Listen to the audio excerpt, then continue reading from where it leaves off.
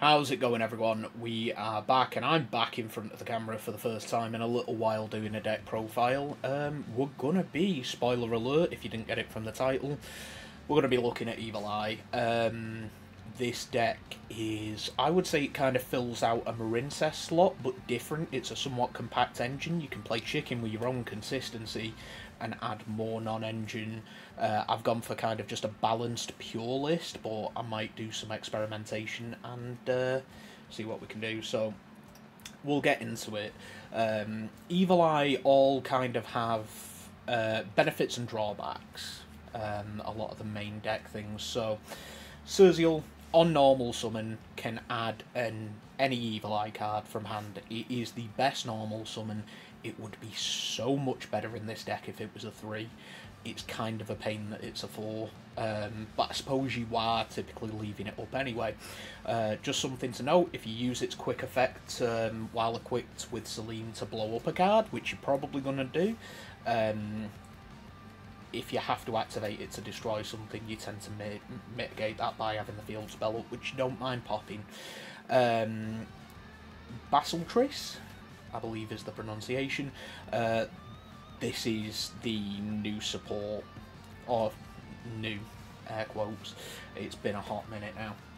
So, Basiltrice, basically, if it's in your graveyard and you control another Evil Eye, do you need to? Yeah, if you control an Evil Eye monster and it's in your hand or graveyard, then you can reborn it.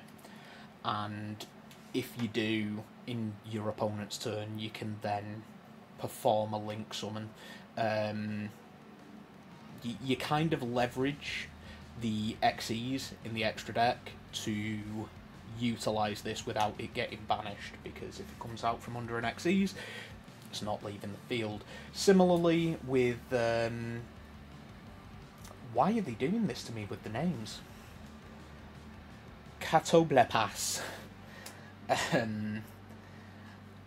It has a bonus effect that it can protect and equip. Can be quite useful, but more often than not, that equip isn't going to be staying on the field throughout the turn. It's going to get recycled via the graveyard, so it'll lose the memory of that anyway. Basilius, that can send a Evil Eye spell only, I believe.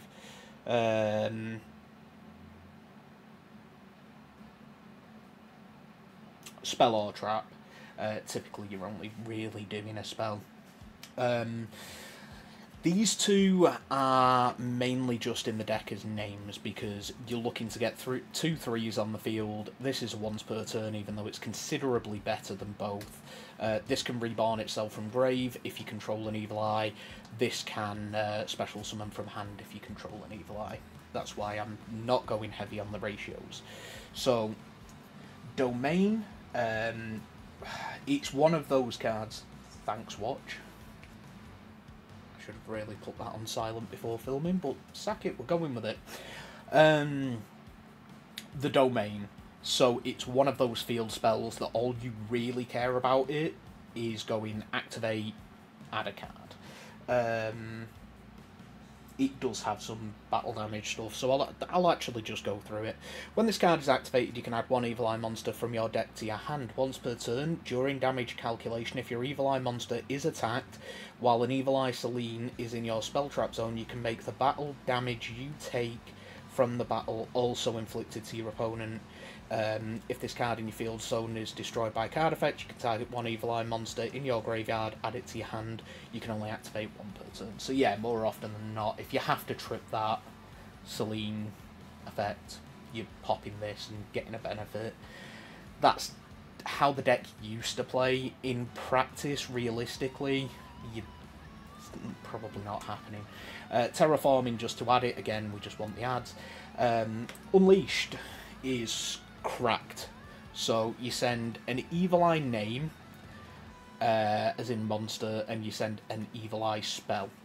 That is typically going to be Basiltrice, or Catoblepas, whatever. And your spell option is Gorgoneio. Now, when you're playing in your opponent's turn, if you link summon, then you can banish this from the graveyard, re-equip a Selene.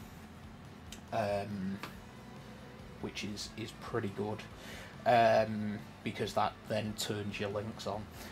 This, if it's in your graveyard, banish it, discard an Evil Eye card, and then you can add an Evil Eye spell trap, I believe.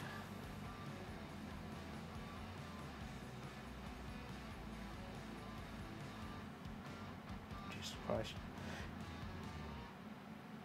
Spell or trap from your deck to your hand, yeah. Except itself. Selene is the key card. It gives protection, but again, it's more niche now. So this is why I'm in a position with a lot of these cards where I can like pilot the deck, but when it comes down to certain things happening, I'd be like, okay, let me just double check this, because it's definitely not my main. So you equip it only to an Evil Eye monster, and then it cannot be destroyed by battle your opponent's card effects, so it does give you a pseudo towers. Also, your opponent cannot target it with card effects. Each time you activate the equip monster's effect, or you activate another Evil Eye spell trap card, the equip monster gains 500 attack, and if it does, you lose 500 life points. So it's pretty good for like beefing up your monsters to try and get that OTK. You do need to keep on top of that while it's happening. And then if it's in the graveyard, you can pay a K, then banish an Evil Eye spell trap, accept itself, set the card, and then you can only use each effect once per turn. Awakening is a reborn, but much like the Marincess spell that's similar, I believe, if you have a Selene equipped to something, it becomes an E-Telly. Retribution is a spell trap negate, but if you have a Selene, it's non-respondable. It's like super poly speed. Prosperity, just consistency. We have the room in the extra deck, and we need to see combo, otherwise we're kind of dead in the water. Triple Tack is a nice balanced piece of non-engine right now. I'm not enjoying the opening a hand and just going, I'm comparing hand traps format. You can probably do that with this deck. You can probably get it a lot of hand traps, and it be competent, but you are kind of playing chicken with that. Ash feels like less of a liability now because everyone's fallen out with fire, and it does plenty. Ghost Ogre feels like it's got a lot really cool application right now. Can put a spanner in the works for Tempai, and targeted negation is pretty good. These tend to be my favourites. I don't like the way that Ghost Mourner tunnels you on the summon. I know it works under Shifter, and that's seeing a bit more play now via Tempai, but they don't seem to be opting for it. Notably as well, any Ghost Girl is a 3, so it could come up. And Call By, because what do you do when you need a 40th? So it's pretty solid. The extra deck. Gorgon is kind of pseudo-imperm. Let me check the drawback, because they all have drawbacks. Destroy one monster this card points to, so don't point it to your others. This will destroy any card on the field at quick effect speed, and you are going to tag into this via your Basiltrice? Yeah, I got that one right. During your opponent's turn, after you've already used, ideally, your Serziel pop, this has the effect to negate a monster. Now, your end board is typically going to have another thing on it, just don't have it pointing to it. But yeah, the next standby phase, after this is resolved, negate a monster that it points to. More situational, Muckraker's a reborn, and Goddess obviously just deals with towers and stuff that can be a giant pain. If someone wants to sit there on something that's really annoying to out, you need a way to deal with that. Almirage, it's pretty much just to get Basiltrice in the grave. I mean, if you're resorting to this, it's a bad time. But it could enable a little night play. You really... It's kind of an awkward one, but again, you have the space. It's probably just going to be Prosper Food.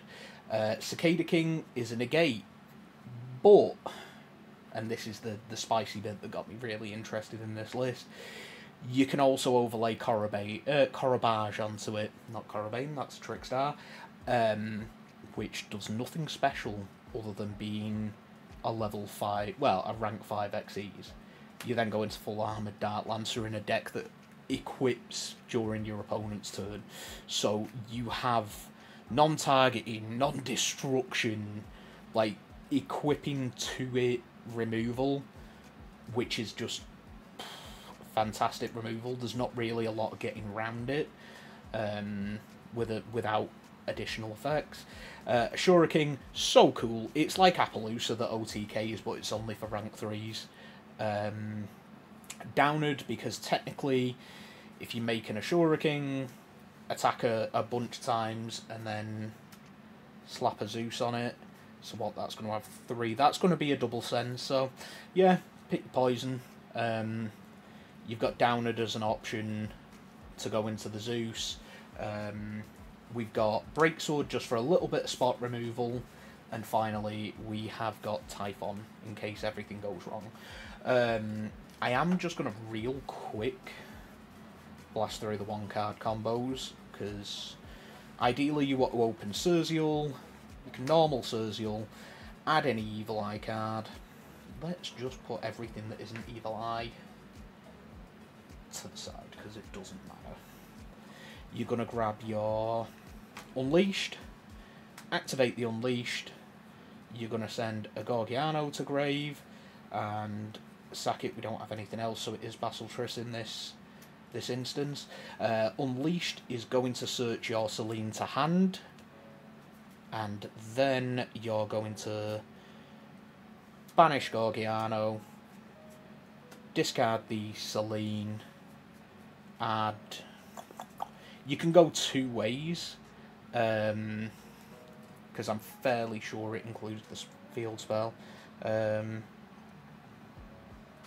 Yep, just spell trap accept itself. So you can grab the field spell, go ahead and activate it. You can grab the Basiltrice, you can special the Basiltrice, dump a Gorgoneio for next turn, or another Selene if you want to kind of insulate that play, if you feel the need to. You go ahead and activate Basiltrice in grave, special summon itself, overlay those into